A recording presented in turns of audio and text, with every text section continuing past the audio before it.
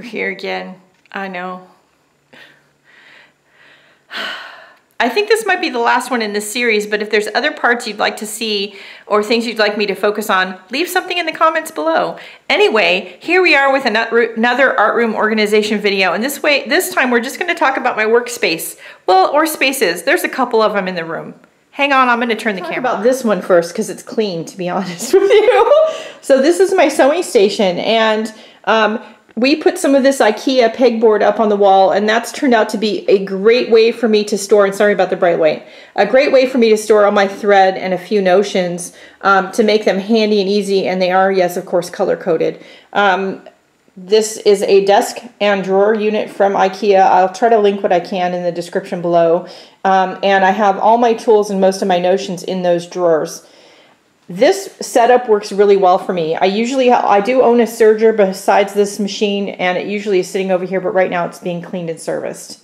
In the windowsill, I do utilize this space for some randomness. These two little wire shelves here are from Daiso, and these big giant jars of salad dressing are filled with ribbons and trims. These are actually from my grandmother's estate, and I found them after she passed away. They're super cool, and I filled them with ribbons and trims, and then I've got my pins on top and some random notions and some reference books. This actually whole system works really well for me. I do have a pile of sewing here, which I need to get to, but I'm waiting for my serger to come back. And that little tiny Janome machine in the back, that's the one I use for paper. This machine was really expensive. I only use it for fabric. This one here, that's just paper. Okay, let's talk about this over here. So this wire shelf right here is sort of a mini workstation. This is a resin station. So all my resin supplies and tools are here, and my cup spinner is on top. This works really well for me. Again, it's a setup that works really well. Everything's organized on the floor on the bottom. I have my giant bucket of pouring medium, which I need to try to work my way through, and some eco printing spray bottles of stuff, again, which I need to work my way through. The desk is my husband's area. So when he's working on a project or he's helping me with a project, this is where it goes. He likes to do models and miniatures, and so we've put all of that over here on his desk. And I did steal one little corner from my drill press. Oops. Anyway, he's got his own space over here, and he does like that. So I don't know that he's super jazzed about the artwork over his desk, but you know, it is what it is. All right. This next space is where I paint and work on paintings in the corners in one of the 2 bay windows in my workroom. And it contains my easel and one of the IKEA carts, which has all my rags on it, and a cutting board on the top that I use for a painting palette. And right now it's set up with some paints that I need to use on a painting I'm working on. And then there's a table there for my water and stuff. Clean up for you, but I'm not going to. So this is my main workspace. So the table here is an old office conference table that we've put casters on. I do have 2 locking ones on one side to sort of try to keep it from rolling too much when I'm working. This box, there's generally a box under there, which is where I put things that no longer serve me, and at some point that box will be sold or given away. I think right now the box is probably going to go into the charity auction I'm trying to get together to support a friend of mine in the art community whose husband's suffering from cancer, and help them with their bills. So I think that's where that's going to go.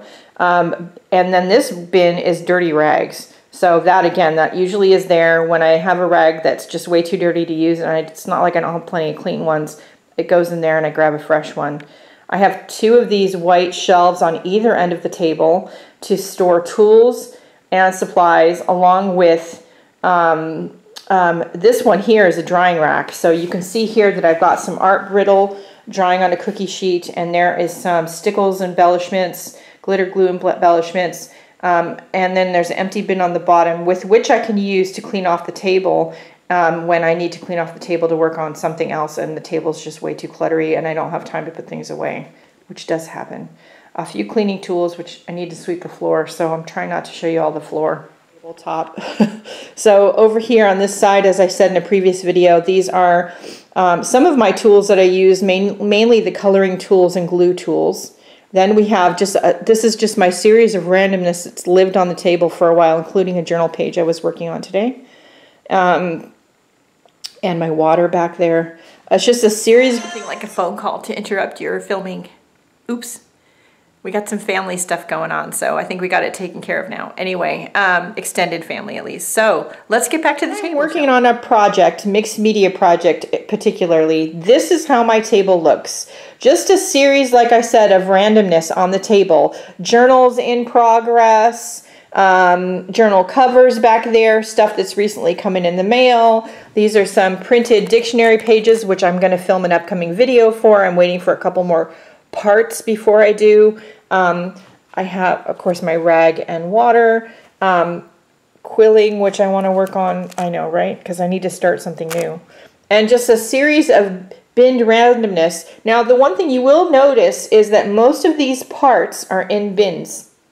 They're in bins because I can easily, when I need to, say clear off the table because I'm working on a big painting or I need to cut out some fabric. All of these bins can be picked up and put in a bigger bin under one of the shelves on either end of the table and stacked neatly and stay organized for when I'm done with whatever big project it was that I cleared the table off for, and then I can put them back. Things are neat and cleaned and organized even though it's randomness. Yes? And then this at the other end, I have watercolor books I'm working on, journals and things I'm working on, and tools. And this main workspace works really well for me. When I'm filming, the easel and boom is right there, and that bright obnoxious thing right there, that's one of my LED lights. That's not always there. It's only there because I've been filming. So that really works really well for me. What does your working space look like? And I don't necessarily want to see it when it's clean. I want you to share pictures of it when it's in progress and when you're working on projects. That's the work table I want to see.